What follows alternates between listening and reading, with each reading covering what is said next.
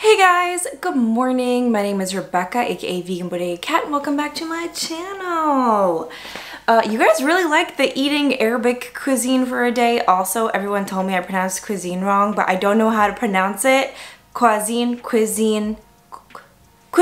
Q, C-U-I, cuisine. I don't even know, whatever, cuisine, I don't care, whatever. So you guys really liked the video where I just ate Arabic food for a whole day, and that video was pretty easy for me because I am Arab. However, now I am venturing outside of my comfort zone a little bit, not too far. We're dipping our little toe into another culture. And because we are dipping into another culture, I have a few disclaimers and a few thank yous. Let's get that out of the way. Number one, I will try my best to eat Mexican food as authentic as possible. Will it be authentic? No. For a few reasons. Number one, I'm not Mexican, so I'm probably gonna mess something up and bother people so terribly without even knowing it. So this is a heads up, you know, guard your senses. If you're Mexican and I really mess this up, this is my sincere apology. Number two, I couldn't get some more authentic ingredients because quarantine, you know, a lot of the supermarkets are either out of stuff, or I just didn't want to go to a lot of supermarkets because, you know, the more places you go, the more things you touch, the more of a possibility you catch the bug, you know? So this is a non-Mexican trying to eat Mexican food while only going to the single supermarket near her house so she doesn't get coronavirus. But that being said, I am trying my best here, okay? And I really hope you guys enjoy it. Hope you guys get entertained. The reason why I started this series is kind of to show that you can eat vegan no matter what cuisine, whatever your culture is, you can probably veganize it. So this is me trying to veganize different non-vegan cultures' foods. Before we get started, I would like to say thank you to a few people on my Instagram who are Mexican, at least I'm pretty sure they're Mexican, and who gave me some pointers on what to eat today. Shout out to Soy Candice, Vivid V, Weirdarosa A, and Jorge Fruit. So thank you guys for giving me advice on what to eat today. That being said, I'm hungry. We're about to make breakfast, so let's do that. I started off with this soy rizo from El Burrito, 2 big potatoes, a green pepper just because I don't like red or yellow, half of an onion, and a little bit of jalapeno. I also wanted to make a tofu scramble, so I got this tofu and these mushrooms that were going bad, so I wanted to use them up. Let's go. I started off by preparing the potatoes. First, I peeled them. I sliced them lengthwise, like half an inch or a quarter of an inch, and then I made these little fry shapes and then chopped those to dice them up into tiny little pieces. Next up, I diced half of the pepper into also small little pieces. I did the same to the jalapeno, except even tinier, and to the onion. I threw half of the soy rizo in a pan and toasted it up a little bit, and then I took it off. I added a little bit of avocado oil, and then added my jalapeno, green pepper, and onions, and I cooked them down until they looked like this. Afterwards, I added my potatoes, and I stirred it around and covered them for a while to make them cook faster. Then I took the lid off, and then I cooked it for a few more minutes before adding the soy rizo back in. I also added a little bit of salt, but once it's all heated up and thoroughly mixed, it's done. And here's my breakfast. We have potatoes and chorizo, tofu scramble with some mushrooms, and some tomatoes. Let's do a taste test. Okay, so obviously I've had tofu scramble before, but I've never had soy rizo before, and I've never had chorizo with potatoes.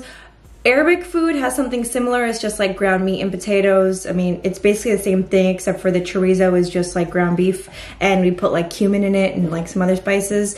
This just had salt on it, so I'm guessing most of the flavor comes from the chorizo. I didn't really follow a recipe. I just saw some people make it, and I was like, oh, this looks simple. So that is how that looks like. Let's just do a little close-up real quick.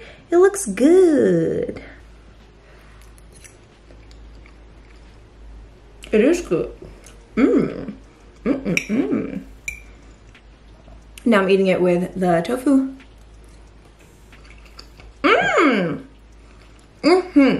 This is delicious. I made enough to eat this potato stuff for like 3 days, And I'm glad I did because this is gonna be my breakfast for the next 3 days, even after this video. And I only used half of the soy rizo for this, and I put the other half in the freezer for another time. I could have put more jalapeno. I didn't put a lot because I assumed the soy rizo would be spicy, but it's not really spicy. Breakfast a success, at least for someone who's never had this before. I like it. If at any point I make a mistake, just correct me kindly in the comments.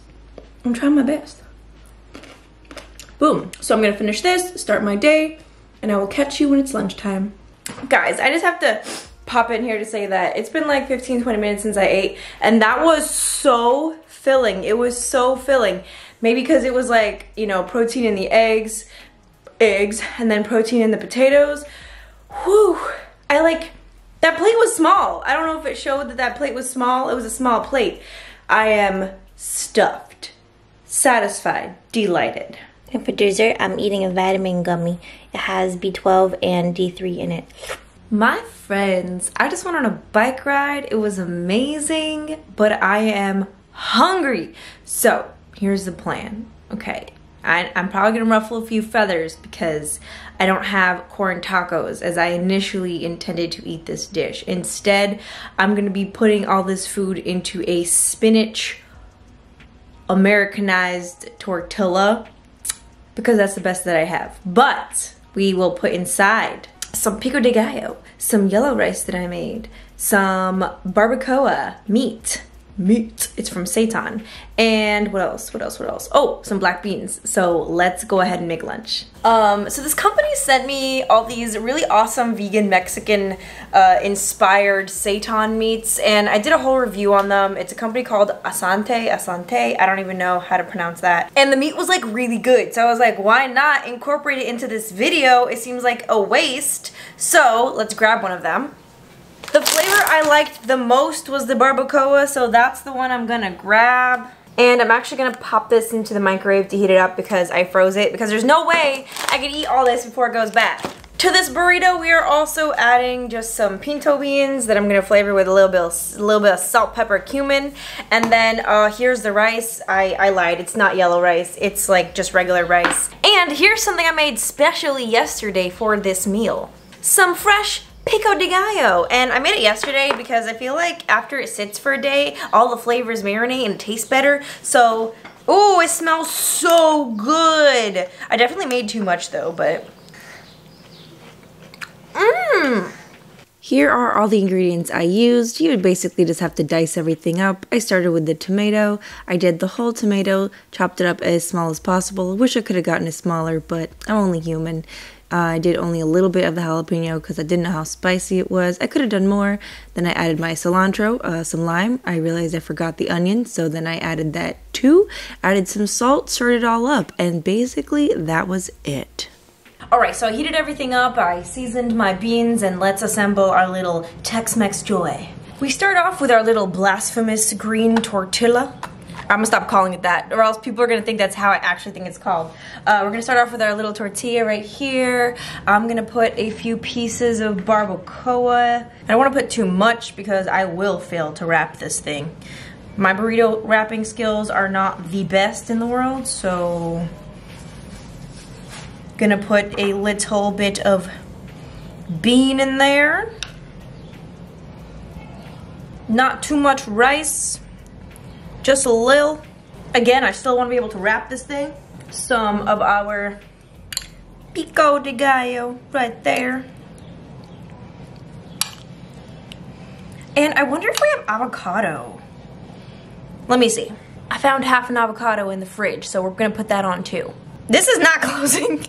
I need a Chipotle burrito person right now to assist me. Have you ever seen how much food they can cram into? Oh, this is not, oh my God, this is not gonna wrap. This is, okay, I'm gonna eat this. Oh shit. Oh no, it's ripping. Oh, I should have heated it. I'm such a noob. Wow.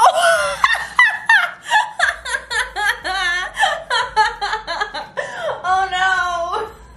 Okay, so this is what happens when an Arab tries to wrap a burrito. we get one with a little window view of the inside. You know, like when a Hot Pocket explodes, that's basically what happened right here. But I'll tell you this, aesthetics has no bearing on flavor. So let's do a little taste test, try not to spill on ourselves. I do like this shirt. My little, looks so stupid. Stupidly delicious. Oh yeah. I don't give a shit. It tastes so good. And if you think that's the best part of the meal, look what I have for dessert. My 20th disclaimer of the video. If it's blasphemy to eat, I'm gonna try to say it in Spanish. Arroz con leche? Arroz con leche? Cold? Then I'm sorry. But I made some yesterday. And surprisingly, I looked up a recipe for, you know, arroz con leche. And it's the same rice pudding the Arabs make. So I just made the same rice pudding that I usually make. If you want to see how I did that, I'll insert the clip here. I started out with a small saucepan. I added my water and my washed rice. Then I added a cinnamon stick and I boiled that until the rice absorbed the water. It was about 15 minutes. Afterwards, I added my soy milk, gave it a good stir, added some sugar, gave that a good stir, and cooked it for maybe another 25 minutes until the consistency was like this. All the soy milk wasn't absorbed yet, but it finishes thickening as it cools. So after I let it sit for a while, it became nice and thick. I know that oftentimes people put raisins inside. I do not like raisins like that. I mean, raisins and I are okay. Like, I'll eat them in a yogurt or something, but get them out of my rice pudding. So this is it. It's just flavored with cinnamon, and it is crack. Yes, so much yes. So the recipe for this specifically is not mine, but I'll leave it down below if you guys want to check it out. It tastes super good. So this is what I'm eating for lunch. This whack ass open burrito and this nectar from the gods. Hey guys, lighting is wacky because it's raining. Face is oily because it's nighttime and I put on my nighttime stuff. Energy is low because it's been a long ass day. But for dinner, I wanted to do something that did not contain any faux meat. So my parents ordered out some Mexican food, so I asked them to get me cactus tacos, which I think cactus is nopales? Nopales? I think, yeah. They ordered from a restaurant that I've actually reviewed before. It's from El Horno, which is, someone told me means the oven. So they have a separate vegan menu, and so they got me cactus tacos off the vegan menu, except for when I got it, cactus tacos turned into cactus taco singular. So for dinner, I'm eating a singular cactus taco. But don't worry, I'll have enough food to make me full because on the side, I got some guacamole. Because the last time I ordered these cactus tacos, they came naked.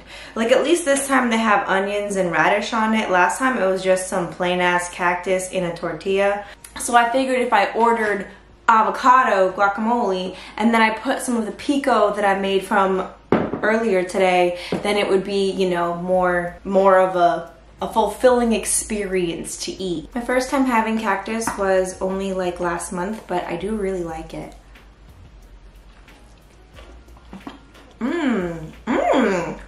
They seasoned it better this time.